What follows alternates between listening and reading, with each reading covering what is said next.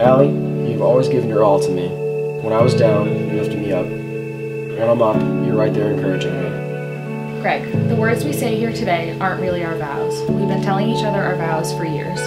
Every time in a long car ride when we talk about the future, about where we may want to live, the wedding we may have, the puppy we get, and the family we'll build, we were making promises to each other. When we were in Iceland to see the northern lights and the sky was cloud covered, you painted me the stars.